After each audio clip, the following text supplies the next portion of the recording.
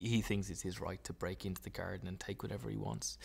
And old McGregor disagreed with that, and my character, Thomas McGregor, also disagrees with that. And so each man has set out in their own individual way to try and stop Peter.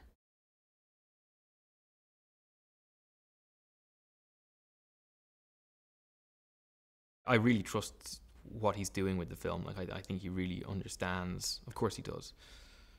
What he wants the film to be, and I think you have to have a lot of trust in the director in a film like this because so much of it is happening in post because they're doing so much with the rabbits afterwards. And I really do. I think he's really funny, and he's always got funny ideas, and he always knows how to change it up.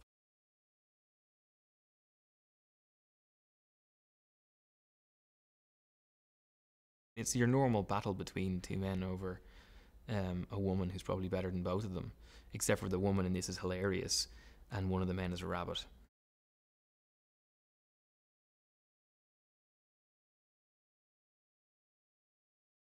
She's lovely and she's kind and she's caring, and she sees that he's strange but doesn't treat him any other woman he seems to have shown interest in is just put off by him immediately by his uptightness, whereas she kind of finds it, I think it seems to find it kind of funny, and she's relaxed enough for two, it seems. So I think that's why they may end up being a good fit.